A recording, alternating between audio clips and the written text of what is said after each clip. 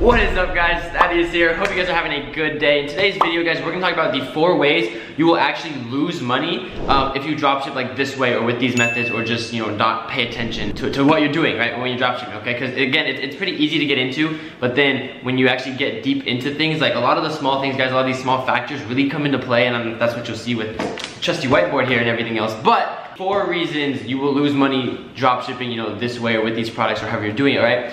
Number 1, you're not paying enough attention to your numbers, okay? I'm gonna explain this on the whiteboard, okay? Number 2, you suck at handling refunds. So you don't really know how to properly handle refunds, all right? Number 3 is you don't really have your back end covered, right? So particularly with suppliers, I'll get more into that. And then number 4, guys, is you're ruining customer trust when they hit your site, all right? So those are 4 reasons. I'm gonna just break that down for you, all right? We're gonna work backwards, actually, so because the first one kind of more in depth. Okay, so number 4, right, ruining customer trust. Like, what does that mean? So basically, a lot of you guys, right, when you're downloading these apps on Shopify and using that kind of stuff, I see a lot of you guys using, you know, anything to involve with scarcity or FOMO, like fear of missing out, or, you know, those sales pop apps, right? There's nothing bad about those, but it is easy to abuse them. So for example, a lot of you guys will have, you know, a countdown timer or something, right? So you'll drive traffic to a specific Instagram page or product page, and it'll have on there, it'll say like, hey, this product is 50% off for the next hour, for the next 30 minutes, for the next 2 hours, right?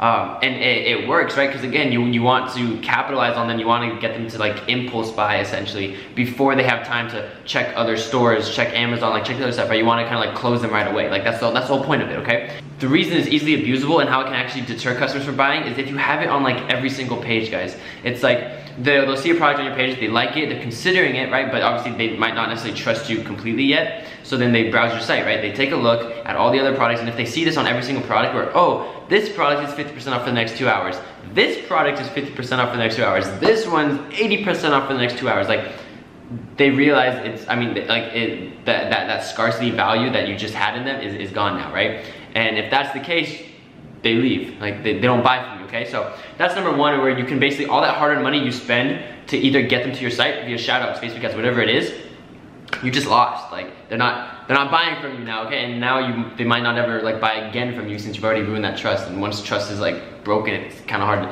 hard to bring back, okay? So that's reason number 4, okay? The 3rd one is working with bad suppliers, right? Your back end is not covered, okay? A lot of you guys, right, when you get into dropshipping, you spend so much time on the front end, right? So you look at the website, you make sure your website looks good, it looks clean aesthetically, your Instagram looks good, blah, blah, blah, whatever it is, your product looks good, your description looks good, whatever, okay? But a lot of you guys, you kind of rush into, okay, this is the product I want to buy, I'm gonna load up a bunch that are like this, and then I'm gonna work on everything else to get customers in and buy it, right? Because you're excited, right? You want to jump into it and start making money. But what you don't realize, or you don't source your suppliers properly, okay? And what I mean by that is, 1, you're not looking around patiently enough, because I guarantee you there's multiple suppliers selling what you're selling, okay? On AliExpress or wherever you're importing them from, okay? What that means is that oftentimes they use very competitive pricing, so you can usually find ones a lot cheaper, or just cheaper in general, okay? Also, like besides even price point, guys, that you can lose money, is the suppliers just don't fulfill your orders, okay? Some of you guys see a product right away, and the price looks too good to be whatever it is, you'll add that product in, and then you'll go back later realizing, once you get customers' emails saying, hey, where's my product, it hasn't shipped yet, blah, blah, if you just haven't like looked at it in a while, you'll realize, oh, this supplier actually never shipped my product, they never fulfilled it. Then you look at their track record, that product only has like 5 orders or something like that, right? Like that supplier hasn't been consistent, or like they just haven't had a lot of volume, where they just don't really care about shipping orders like on a day-to-day basis, okay? So like that can be a very, very, very big issue that you run into, and can easily be overlooked if you don't really know what you're doing, if you're just like rushing into the process, right? So just like evaluating your suppliers, your back end essentially, making sure they're credible, making sure that they'll actually fulfill your orders, making sure the price is good, all that kind of stuff is really important, and saves you money in the long run, okay? Now reason number 2 is you suck at handling refunds, all right? What that means is you don't know how to actually handle refunds. And a lot of times, guys,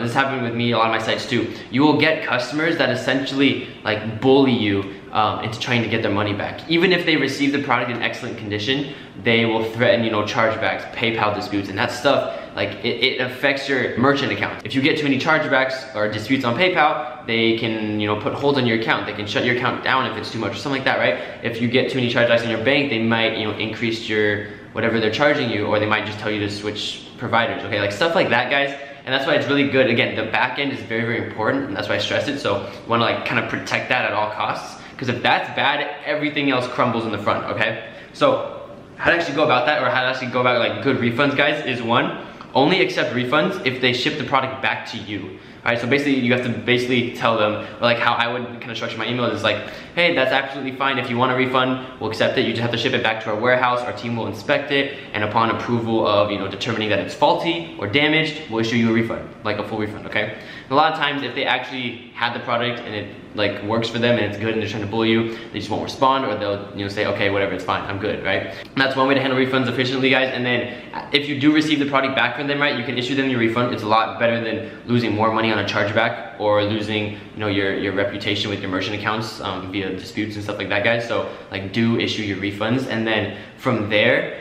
what do you do with that product, right? Because it's just like, because you're most likely a one-man team if you're just getting started drop shipping, so you're probably like at your house or something, right? To actually recoup the losses, don't really mess with actually filing a refund with AliExpress, guys, because then it's not really cost efficient to ship it back to the Chinese warehouse or wherever it's coming from. What you usually can do is, if you really, really care about, that few extra bucks, $4, $5, whatever your product price is, right?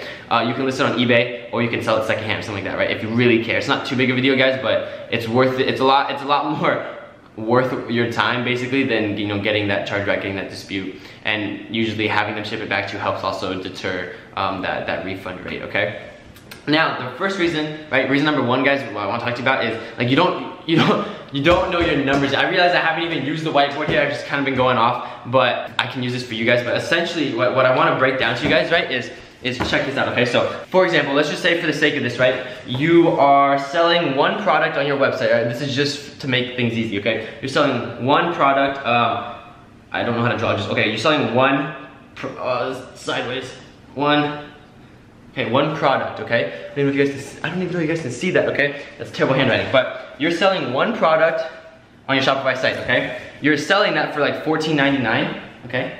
$14.99. Now, let's say for instance that it costs you, I don't know, $5, right? $5 for the actual product, okay? So you're selling the product for $5, okay? And let's say for instance e-packet is $2, all right? So right off the bat, it's looking like your cost of the actual product per sale essentially is, $7. You're walking away with what, $7.99 in profit theoretically, okay? Now that's really what most people only look at. They're like, okay, it cost me $5, it's $2 for e-packet. I'm giving them free international shipping, which is what I recommend to people. And then, hey, I walk away with $8, basically $8 in profit, right? Well, not really, not really. So what you do need to factor in is your monthly Shopify, right? $29 a month. Say you're on the basic plan, essentially that's $1 a month. I don't know, if you're doing higher volume, it really doesn't matter, but that is something to play with if you're just getting started. But besides the point, it's your marketing costs, right? A lot of people don't factor in that. So basically, if you're running Facebook ads, if you're running whatever, what if when you first get started and you're just testing Facebook ads, for example, right? For example, for the sake of example, guys, it could cost you, $5 per conversion on Facebook, okay? If it costs you $5 to run Facebook ads to actually get someone to purchase your $14.99 product, like that essentially adds on to your cost of goods. So now, theoretically, right, with those numbers, you're only walking away with $2.99 in profit, okay? Obviously, that's a really high conversion rate for a $14.99 product, but that's just something to be aware of, guys. And then all these little things add up, right? The Shopify monthly, your apps monthly, all that kind of stuff. And especially if you guys are just getting started, right? You might have like a $100 day, right? But if you have a $100 day, how much did your shout out cost you, okay? How much did, with that shout out, whatever it was, what did you walk away with? Like how much orders did you get? What's the cost of goods? Like, guys, knowing your numbers and breaking that down is super, super, super important. Like for me, when I first start my sites, I have a little, basically what I do is I'm very visually oriented. Like I have to see all these numbers. I have a spreadsheet and I write all this stuff down. Okay, whatever products I'm selling on my site, right, I have the numbers broken down. Like guys, even include the Stripe processing fee or the whatever it is, like 2.9%, right? All that stuff plays into effect. It's usually 2.9% plus 30 cents, something like that, okay? All that stuff, it plays into your cost per product. And that's the thing that a lot of people overlook, right? They'll just say, oh, I made, $15 today. And they don't realize, they spent $20 on a shout out. They're already negative, blah, blah, blah. Obviously it's good to see a sale. It means, you converted at least, but you always want to work on actually converting more or lowering your own costs, because sometimes it's harder to actually increase your profit, like scaling wise, but it's easier to decrease your cost of goods, right? And by decreasing your cost of goods, obviously you walk away more profit. So that's stuff to consider, guys. That's the four reasons why you guys can lose money dropshipping. So I hope you guys enjoyed the video. Don't forget to leave a like, comment. I respond to everybody's comments, and don't forget to subscribe, guys. I will see you guys in the next video. And be sure to check out the course, guys. I might actually be delisting it. There's more news on that soon, just because some other stuff came up, so that should be interesting. But yeah, guys, I definitely urge you guys to check that out. Link is in the description. I'll see you guys in the next video. Take care, guys. Peace. Thanks for watching, guys. Be sure to subscribe, like, and comment. Check out the Ecom Hub, my personal platform, which covers literally everything e-commerce related, from the mastery course to free PDFs and mini courses. And last but not least, don't forget to check out my social media and follow me for updates, giveaways, and literally everything that's cool. It's all night. I can do this all day. I can do this all night. Don't all night. Do this all night. Don't give it to me easy. I like a little challenge. When it feels better when you take a little damage. Slow, learning fast, earning, stay burning.